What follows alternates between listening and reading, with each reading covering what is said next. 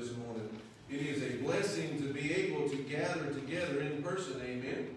Amen. That's still, y'all, we got to work on this. We need to be rejoicing that we're able to be in person together and encouraging others to come and be a part of this. It is a blessing to be in God's house. Amen? Amen. Doesn't it just make you feel better to smile this morning? And to shout out, amen to the Lord. Well, it is a blessing. I encourage you to grab your Bibles. You probably know where we're headed this morning. 1 Peter chapter 2. And we're going to be in verses. See, I almost didn't know where we were this morning either. But 1 Peter chapter 2, verses 16 and 17 is where we're going to be this morning. So if you want to grab your Bible and be turning there, that's exactly where we're going to find ourselves. And so in God's Word, we can always find a bit of light for what's going on in our world. If we look around us, we look at our government, we look at everything that's happening in our nation, and we like to, don't worry, I'm not going political here, okay? I'm not saying anything about Democrats, Republicans, independents, any of that stuff. We're in a mess, okay? Just as a worldwide, politically, it doesn't matter. You set all that stuff off to the side. The reason we're in such a mess is we've taken our eyes off of God's Word. We've taken our eyes off of God, where He wants us to be. We're actually going to be in verses 13 through 17 of 1 Peter this morning. Peter is known for probably being the most outspoken of the disciples. He's probably one of the ones that he was the hardest for Jesus to get a handle on, to keep his mouth shut sometimes. Because Peter had that sailor mentality. He didn't care what he said, when he said. He was rough around the edges. He was just one of these good old boys, okay? He could have hung out wherever he wanted to, and he just, but he was somebody that Jesus made his special project, I believe. He pulled Peter over here, and he did a miraculous work in Peter's life. Peter was changed for the best because of what Jesus did. In our text this morning, Peter continues to instruct Christians how they're to live. He gives them solid advice on what God expects of them in interacting with other people. Interacting not just with their fellow citizens, but interacting with the government who's in charge. And so God expects us to listen to this as well. How to interact with positions, those in positions of authority. The old Peter, now he probably would have given a lot different instructions if he was allowed to telling people how to act towards the government or telling people how to act towards other people. Before coming to Christ, before becoming a true believer, Peter would have just worn them out. He'd have taken them out to the woodshed and straightened things out with them. But no, after Jesus got a hold of him and after it clicked with Peter, when Peter really got turned on for Christ, when the flame started to grow in his heart, and he started living for Christ, and he realized what Jesus had done on Calvary, then it all started making sense, and Peter was changed, and even his speech was different to people. And so God used Peter to write this passage to them and to us today. In this passage, we have a group of people. They've been severely persecuted for their faith. The government has been all over them. They've made it as hard as they could make it on them, worship-wise and gathering-wise and all of this. Society has isolated them. They've made it where they had to leave their homes, flee and leave everything they knew. They've made it so difficult for them to be a follower of Christ that they were almost ready to throw in the towel. So they needed somebody to give them some encouragement and a reminder of who they are. And so God used Peter to tell them this through this passage. These were outcast by society. But yet Peter encourages them to do just the opposite of what they really were feeling. He said, look, you don't need to give up on all of this. You don't need to be discouraged by how the government is treating you. You don't have to worry about all that because God's got it under control. But how should they act? How should we react towards those making life so difficult? How should they react to a government that was putting the pressure on them? Well, if you have your place in your Bible this morning, stand with me if you're able. 1 Peter chapter 2, verse 13 is where we'll begin. I'm reading from the Christian Standard Bible this morning. It says, submit to every human authority because of the Lord, supreme authority, or to governors as those sent out by him to punish those who do what is evil, and to praise those who do what is good. For it is God's will that you silence the ignorance of foolish people by doing good. Submit as free people, not using your freedom as a cover-up for evil, but as God's slaves. Honor everyone. Love the brothers and sisters. Fear God. Honor the emperor. Would you join me in prayer? Father, in this moment, we ask that you would just fill this place. We ask that you remove every distraction from every heart and every mind this morning, that we will truly see you and sense your presence and hear your word today. To hear your voice, that still small voice that calls out to each of us. In this moment, in your house, in this moment in time, Father, have your will and your way. Speak to us today. Give us a message that's undeniably from you, that will change our hearts, Lord, as we leave this place, that we can say that it's been good to be in the house of the Lord. We thank you, Father, for all that you're about to do, and we ask it all in Jesus' name. Amen. Thank you. You may be seated. Well, if you look at verses 13 through 15, we find some important words that Peter uses to instruct the people how they are to act. He instructs them and he instructs us to, first of all, submit to both national and local authorities. Now, usually that's not too difficult for us to do, is it? And we don't like April the 15th, a date that we don't like too much, because that's usually the time that most people have a problem with the government. That's tax day. We don't like filling out paperwork and sending it to the government and all of that. Not by any stretch of the imagination. But we do it. Why? Because it's the law. We don't like following rules and regulations a lot of times. We've wondered, why do we have all this stuff? Why do we have it in place? Why do we have to have speed limits? And why do we have to have rules about where we can go and what we can do and what we can't do? So rules are not always negative, though. Laws are not always negative. Laws are necessary. Laws are essential for order. The first word that Peter uses in this text is the word submit. Now, to submit, when I say submit, people don't like that word. We always joke about the women and the men. They always get to that passage of Scripture where it's wives submit to your husbands and husbands submit to your wives and all of this. We don't like that word submit because it has a negative connotation to it. It means to give in sometimes in our mind. We think it's a negative thing. But no, it's not. To submit, it's a strong word, but it couldn't have been very easy for these people to hear these words. Knowing that it was the government that was causing all of their strife, or a lot of their strife. It was the government that had caused their troubles. It was the government that forced them to leave their homes. It was the government that was putting extreme pressure on them. But the word submit that Peter uses here, it's an imperative that strongly commands them to follow and do what God expects them to do. You see, we forget sometimes that our submission is to be to God first. If we submit to God, then submitting to the government is not the issue. It's not as much of an issue. We're commanded to do the same thing that these people are to do today. We're to submit to the laws of the government. But notice another important word. It says every. Well, let's just look at it here. In verse 13 of our text, it says here, submit to every human authority because of the Lord, whether to the emperor as the supreme authority or to governors as those sent out by him to punish those who do what is evil and to praise those who do what is good. For it is God's will that you silence the ignorance of foolish people by doing good. We are to submit to every ordinance, every institution, all of them, every level of government here. And I know what you're thinking, because I think the same thing sometimes. Why do we have such structure? Why do we have to bow down to so much of these rules and regulations? Why would such instruction be so strongly commanded? Why would Jesus insist this, or God insist this through Peter?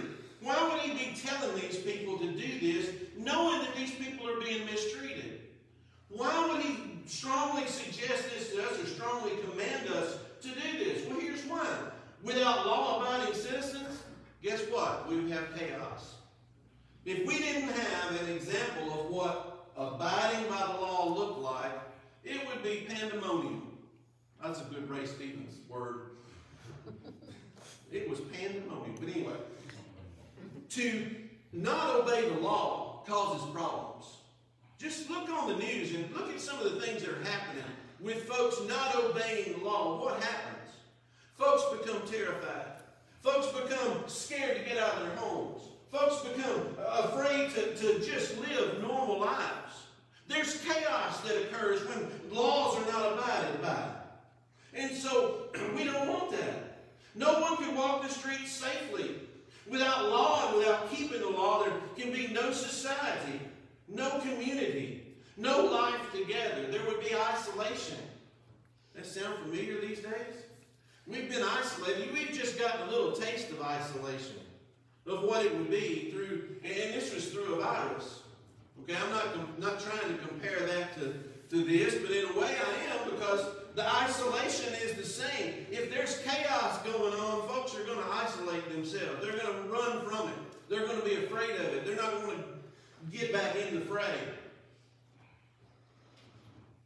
No society, no community, no life together, nothing to form a bond between all people. But the law does something. It unites and unifies the people. Why? Look at it. If the speed limit says 55, okay, who has to drive 55? No, wait a minute. Who should drive 55? Is anybody exempt from driving 55? Does anybody get a pass to where they don't have to drive 55? Other than maybe a policeman that's chasing somebody down? No. We're all, the law unites us all under the same standard. We are all expected to drive 55.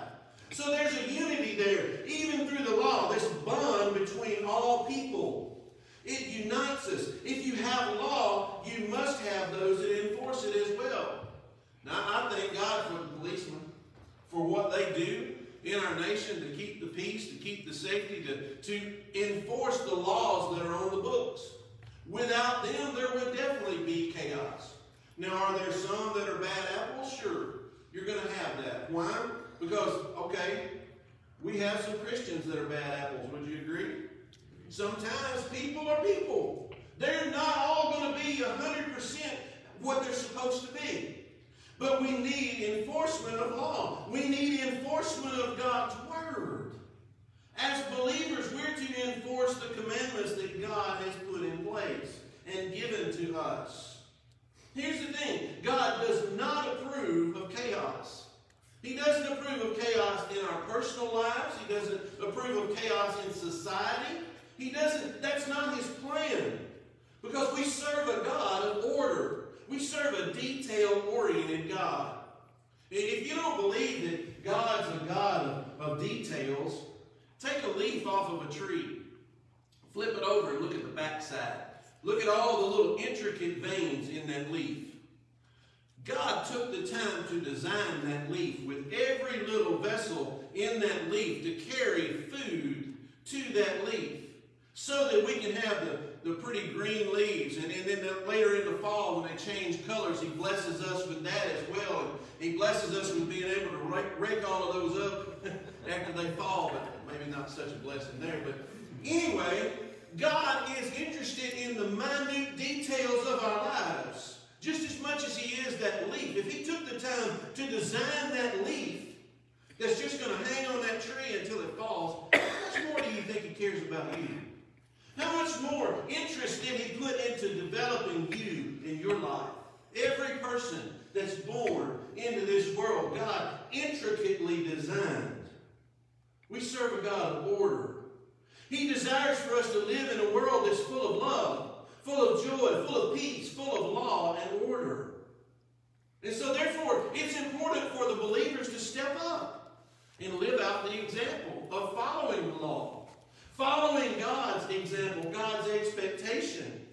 Why is that so important? Well, we're supposed to live it out for the lost world to see. If we don't live out the example of what Jesus wanted to accomplish when He came to earth, what's the point? The lost world will never see God's love if they don't see it through us. We're expected to do that. It comes with the territory. Every civil ruler is allowed to come into place by God. Do you realize that this morning? No matter who it is, good or bad, they are in place because God allowed it to take place. God allowed that person to take the throne. If you go all the way back to the Old Testament, in Old Testament law, when the kings were put in place, they had all great kings, didn't they? Every one of them fell in line. They just did exactly what they were supposed to do. Every time they had a new king, he was just a perfect example of who God wanted, right? No, not hardly. No, you would have good kings. You would have bad kings. The good kings did what was expected by God, and God blessed the people through that king. Then you'd have a bad king come along, and he would undo everything that the king before him had done. He tried to. He would make it hard on the people, and he just created chaos in the land, but God still managed to protect the people even under that bad king. He still managed to bless the people who were obedient to him. The ones who wound up losing the blessing were the ones that took their eyes off of God and his expectations. Amen. They were not faithful to what God had called them to be. And so that's why they lost that blessing. And so every leader that's in place, God placed them there. The structure of government, it's ordained by God. Whether we like it or not, we need that structure. It's ordained by him. He uses those that are in office to bring about his will. You see, sometimes it takes some bad apples in the mix to bring out the good ones, to make them step up, to help them to develop a backbone. Sometimes God allows things to happen in our lives to develop our spiritual backbone, to help us to stand up as Christians for what's right, to stand up for his law, to follow him and not follow man. So here we are. There are 3 institutions ordained by God. Here they are. You may want to write these down. First of all, it's the family. God ordained the family before he did anything else. The family, the church, and then the government. See, the government falls low on the list there. It's number 3. The family, the church, and the government. So if we live our lives in front of our family the right way, then we live our lives in front of the church the right way and in front of the world, then we're going to be taking care of the government. The government will take care of itself. Because if we're living the way God expects us to live, everything will fall into place. That's the problem. We don't want to live according to God's word sometimes. We want to live according to our word. We have our own version of God's word. We make it say what we want it to say sometimes. We change things up to, well, God didn't really expect me to do that. That's just too hard to follow. No, he wouldn't have given it to us if we couldn't follow it. We can't follow it on our own. We have to have the Holy Spirit's help. And so that's why he encourages us to be faithful to him, to be obedient to him. We're to submit to these authorities because they've been sent by God. In their position, it's set up so that they might execute justice on God's behalf. You see, when God put the judges in place in the Old Testament, their purpose was to bring about justice. They were set up so that people would have a source to go to. They would have somebody to go to settle disputes so that there would be justice.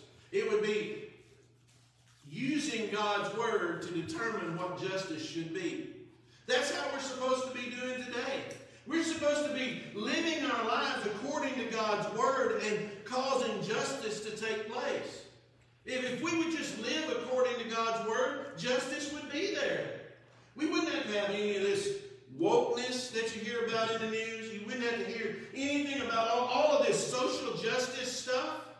No. If we were living the way God wants us to live, you wouldn't have to worry about any of that junk. Okay? That's a good Greek term for all of it, is junk. God's word settles it, how we are to live. If we follow that, everything else will work itself out. And so we all know that justice doesn't always happen because we have some people that don't want to go by God's plan.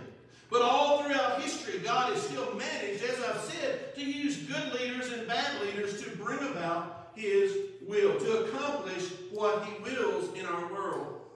And our job, it's not to approve or disapprove. We do, though, don't we? We pick who we like and who we don't like. We choose among, we have the right to vote and voice our opinions. And some people say, well, you know, you're not supposed to mix politics and religion. Well, I can agree with that to a certain point, but here's the thing. If we as Christians don't stand up for what's right by God's word, we're going to lose this nation. Amen. If we don't go by what God says, in choosing who we choose to elect and all this, if we don't seek God's will over everything else, we're in a pitiful situation. We're going to be in a mess. We fall away from God and we're falling away from everything else. We can't expect God to bless us if we get away from what He's told us to do. Now you see what I did there? I didn't go Republican, I didn't go Independent, I didn't go Democrat, I didn't go anywhere across the faith, because that doesn't matter. The party does not matter. What matters is going according to what God says.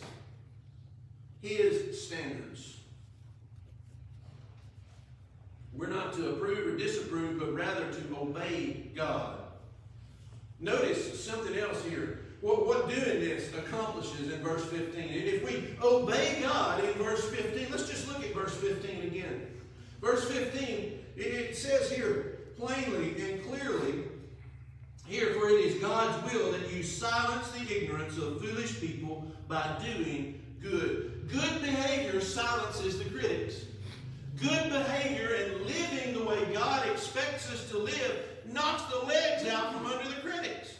Anybody that comes against you as a believer, if you're a believer and they're not, and they're trying to attack you, if you're living the way God has told you to live, they don't have a leg to stand on. They don't have any ground for argument there. And God will take care of that. It pleases God when we are good citizens. When we live as good citizens, God is pleased. And it shows the world what it looks like. It shows the world what it's supposed to look like. Let's see what else Peter instructs in verse 16 and 17.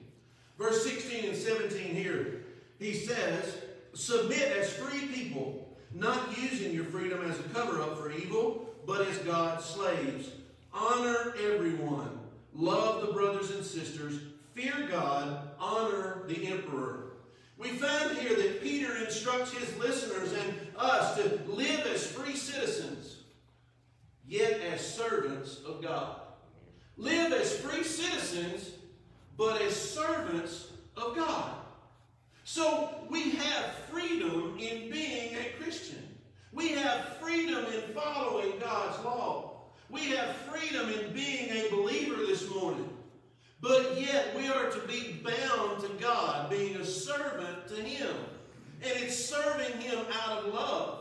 It's not forced servitude. We're not being made to serve God. God doesn't force His hand upon us and make us be a good citizen, does He? He doesn't cause us to make these decisions. He gives us the opportunity to make these decisions because He loves us that much.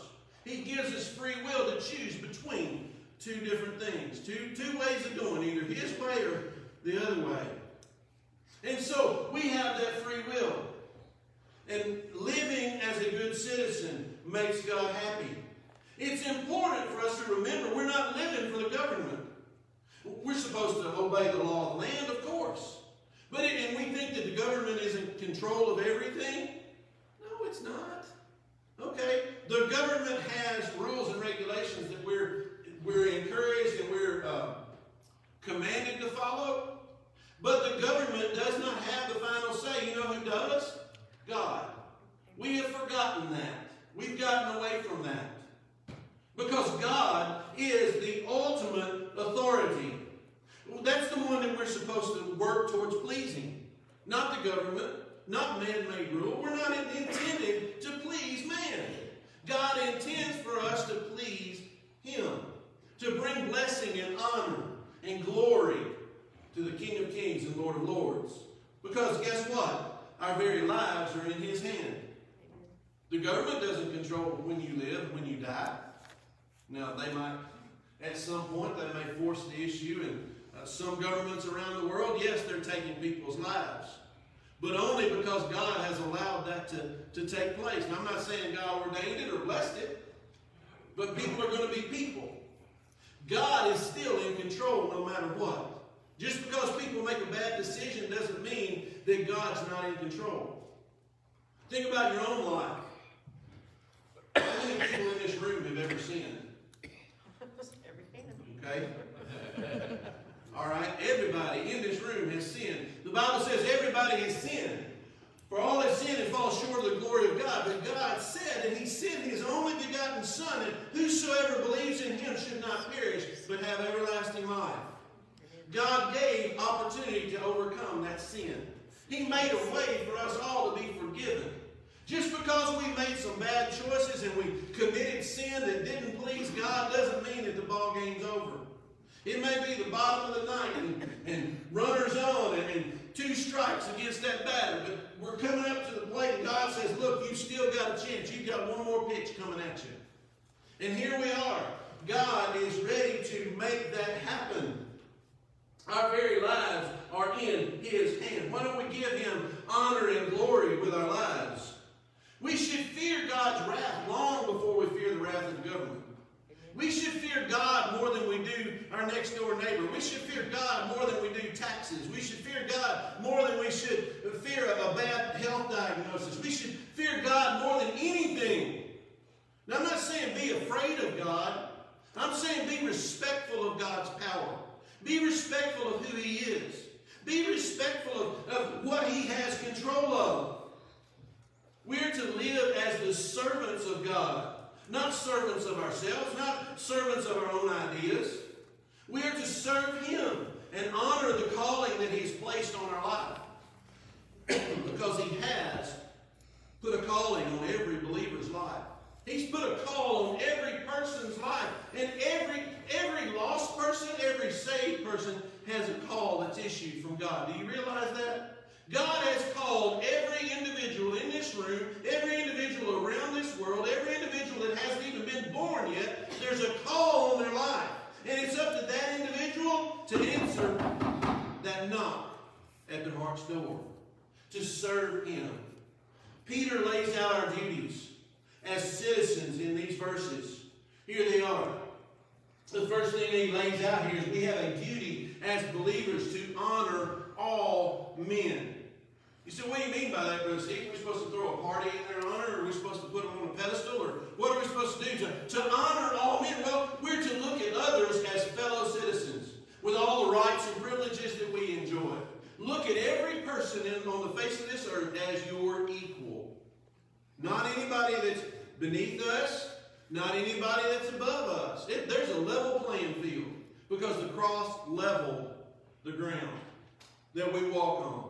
We should see all men, all people the same. The people that Peter was addressing, they were surrounded by pagan worship. Man, that must have hit them right in the teeth when he threw that out to them. You're going to have to see these people as having the same value that God values you with. You must look at these people who are involved in this false worship and idol worship and all this the same way that God looks at you.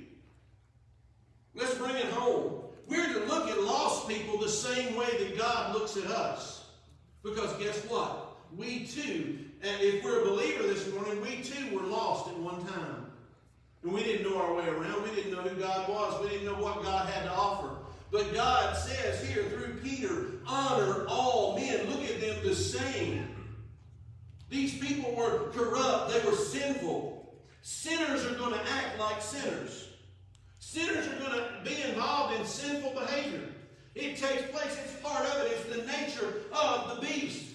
But Peter says here, just because they're involved in all of that, don't stop loving them because God has not stopped loving them. God sent His one and only Son so that they too could be saved. Even though society was full of sin around them, the people committing that sin were still created by God. Folks, that's the same that happens today. When we look around and we see folks involved in sin, we should not be the first ones to say, can you believe what they're doing?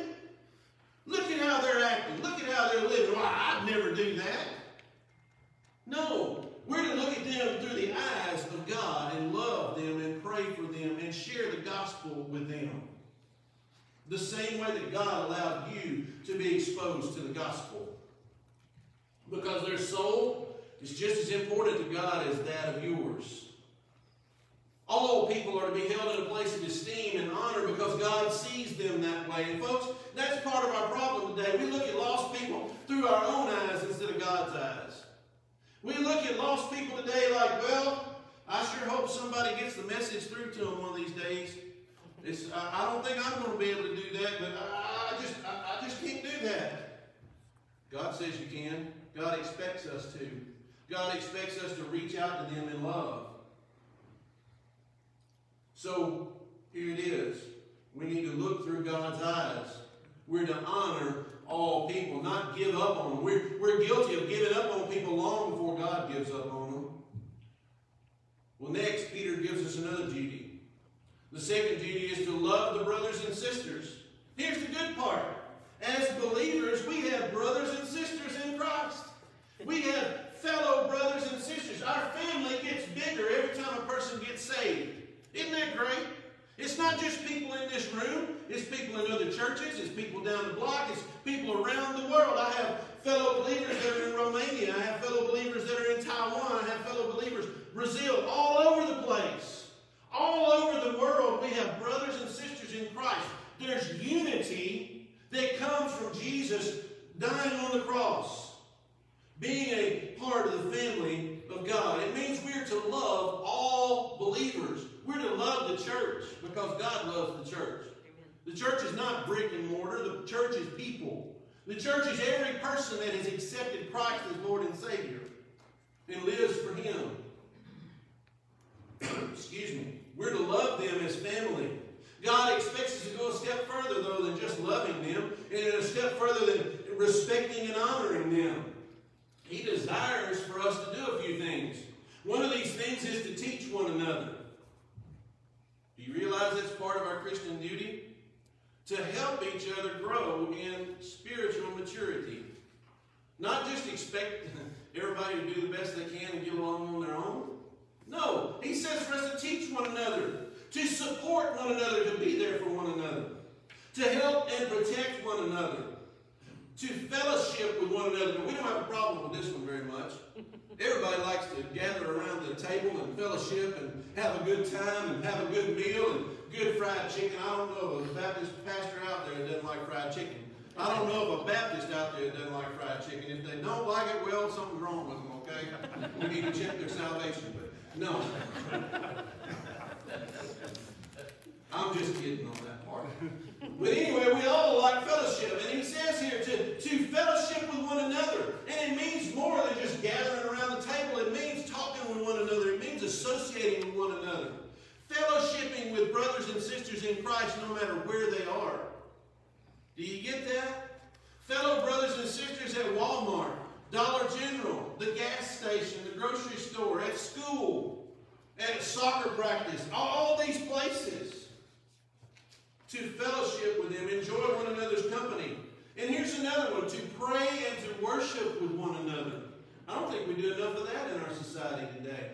As fellow believers, we're kind of afraid to call on brothers and sisters until it gets so bad that we have to do it. Why don't we make that a normal part of our lives? Every day of, hey, can you pray with me about something today? Call that brother or sister in Christ and say, hey, look, I'm just having something going on in my life right now. I want you to partner with me to pray. Why don't we do that on a regular basis? So that when those storms of life come up, it's already in place. We have a support system there. Instead of letting it get so bad that we wait until the last moment to call on somebody. We feel like we're going to impose on them by asking them to pray for us. Folks, we've been commanded to do this. God's word says do it. He didn't say choose not to. So here's another thing here. God wants us to be personally involved in each other's lives. Uh-oh. To be personally involved in each other's lives. Now, this doesn't mean that you've got to know everybody's business. This is not a gossip factory. God does not give us permission to gossip here.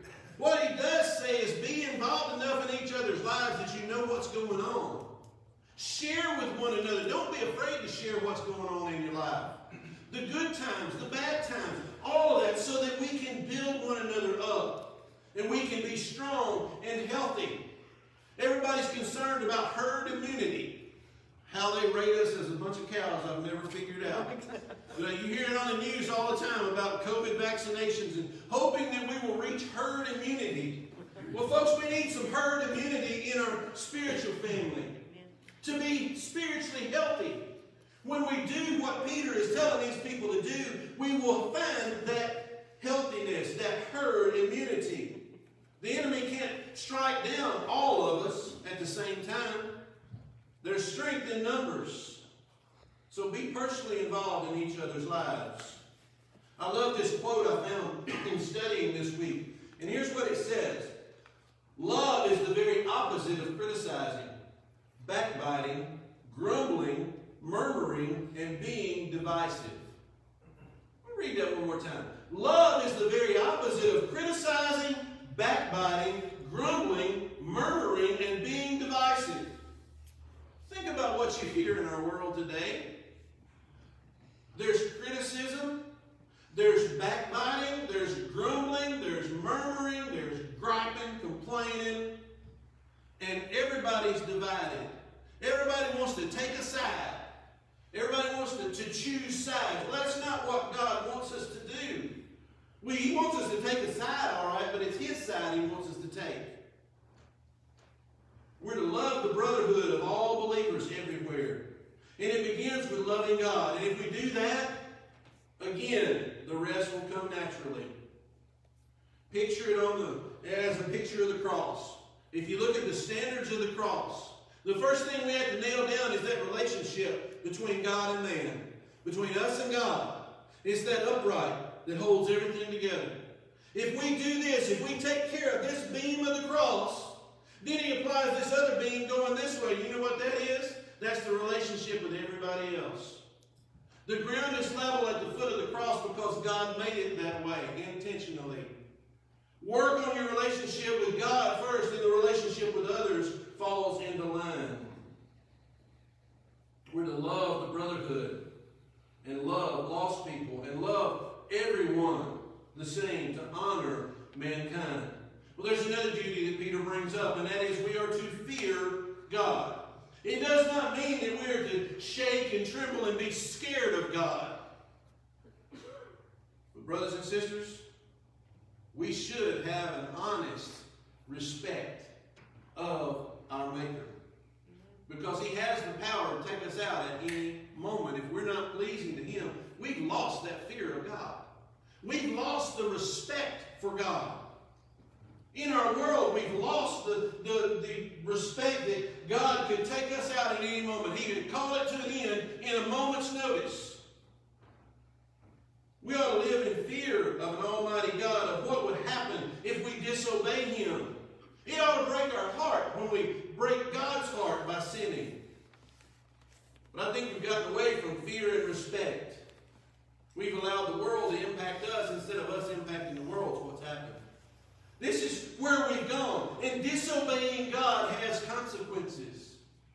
I think that's why we're seeing some of the downfall of our society now. Is we have forgotten who we are and whose we are. We've gotten away from God's Word. We want somebody else to tell us what it says instead of getting in it and finding out for ourselves and living by it. Matthew 10:28 says this, "Don't fear those who kill the body, but are not able to kill the soul. Rather fear Him who is able to destroy both soul and body in hell." See, that's the message that we need to share with folks today is choosing something other than God leads only to hell. There is a holy and a righteous God. It's real. Heaven is real and hell is real. And you're going to choose who you serve one of these days, whether you like it or not. If we focus on obeying God, we'll be good citizens. It's the most important duty that we have. And Peter gives one more duty in verse 17. He says that we are to honor the emperor. Sounds like the line out of Star Wars or something. Honor the emperor. Or, in another way that he puts it, is the supreme authority of the nation. Whoever's in charge is what he's saying here. Honor whoever is in charge. For this people, it was a totally extreme challenge because Nero was on the throne. Nero was the ruler of all the Roman government, and he was just an awful guy. This was a bad dude. He was just a rough individual. He was heartless. He was one of the most feared rulers of their day. But Peter told the people, he said, I know he's rough, I know he's bad, I know he's terrible, I know he can take your life in a heartbeat just over nothing, but still honor him. Why? Because Peter knew God allowed Nero to rise to power. Why did God allow Nero to rise to power? I don't know. They don't know. But I think part of it might have been to shape the people into reality. God has a tendency to allow things like that to happen so it shakes us and wakes us up. You remember what happened back in September the 11th a few years ago? Terrible tragedy for our nation. The next day the churches were full. Where are we now as a nation? We've lost that respect. But Peter told the people to honor Nero. They didn't say throw a parade for him. They didn't say do this. They said just respect his position. Respect his authority. Because he is a bad dude. He can do what he wants to. But above that, honor God. Listen to God and you won't have to worry about Nero. God will take care of you. What we must always keep in mind is that no matter who sits on the throne of the nation, God is still in control. It doesn't matter who's running things because God is running things. He's in control. We have to do our best to put forth the example of how to live in front of a lost and dying world. You see, I think that's the challenge that God gives us today. How are you going to live when I turn up the heat on you? How are you going to represent me when I put a little pressure on you? When I allow the world to come in and infiltrate the church, what are you going to do? How are you going to react to that? How are you going to respond? Are you going to be faithful to me? Or are you going to cave and do what the world wants you to do? God is still in control. We have to do our best to present Jesus to a lost and dying world, even if it means honoring someone we don't necessarily agree with. What it all boils down to is no matter what, God will always work things out for what's best. Romans 8:28 reminds us that God works all things out for our good. He makes all things possible. When there seems to be no way, God will make a way. And He'll always work things out for those who love Him, who are the called according to His purpose. Live as free citizens, yet as servants of God. When a person receives Jesus as his Savior, this person subjects himself to God above all else. We forget that. We forget that when we become a follower of Christ, we are surrendered to Jesus and following Him, not everybody else. If we follow Jesus, we'll be following what He wants us to follow. He'll work everything else out. Live as free citizens, yet as servants of God. If man's law stands against God's law, the believer obeys God rather than man. You see, God will take care of it. We don't have to worry about that. We don't have to be concerned about that. And I really don't like that word worry, because the Bible says to worry is a sin. I like the word concern, because concern means you're doing something about it. Worry is just wasted energy. That's why God calls it a sin. You're doing something that's counterproductive. And so here we are. When a person subjects himself to God above all other laws and everything, then we don't have to worry about what the law says, because we'll be following it. If we're looking out for following God above all, we don't have to think about disobeying the law. But we have to keep in mind, too, that it doesn't give us license to use this freedom to act maliciously toward the government. Just because we're a Christian and God says you're not supposed to do this doesn't give us the right to commit a sin against somebody that's acting differently than we expect them to. We can't use our Bible as a weapon against folks. Well, Brother Steve, the Bible is our sword spiritually, isn't it? Yes, it is. But it is a sword that is against sin. It's not against somebody. We lose track of that too. We try to use it against people instead of sin. God never intended His Word to be used against people.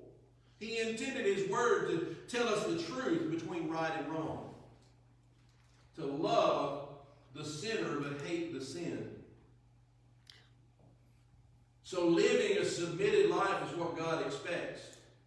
To receive Jesus by surrendering to Him. And I ask you this morning, have you made that commitment? Have you submitted to Him? That was the title of my lesson this morning. My sermon today is Living a Submitted Life. Have you submitted to God above all? Are you being a good citizen today? Have you made the commitment to serve Him? Because being a good citizen on earth, it all begins with securing your citizenship in heaven. We've talked about for the last couple of weeks through this study how that our residency is not here on this earth. Our residency as a believer is in heaven.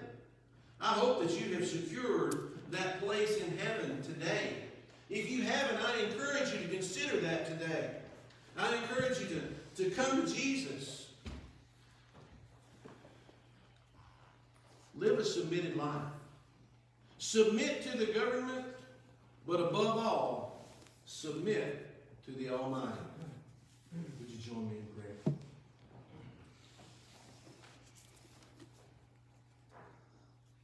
Father, today we thank you that you're such a loving God. We thank you that you are so patient with us. We thank you that you've been patient with us as a nation. You've been patient with us as individuals. And Father, we ask your forgiveness today for the flaws and the faults that we have. We lay them at your feet today. I pray that if there's someone here that does not know Jesus, that's never surrendered to Him, that today would be the day they make a decision to follow you. Father, we ask that you would bless the leaders of our land. Good, bad, or otherwise, God, you're still in control. We ask you to bless them, help them to make wise decisions. Decisions that are based upon your word. But Father, bringing it back even closer to home, we pray that you'd help us to do the very same thing. To make decisions based upon your word. Don't let us leave here today without being changed by the truth of your word. Father, we love you. We praise you. We ask that you have your will and have your way during this time of invitation. Your invitation when you command us to respond to what you've laid upon our hearts. We love you, Father, and we ask it all in Jesus' name. Amen.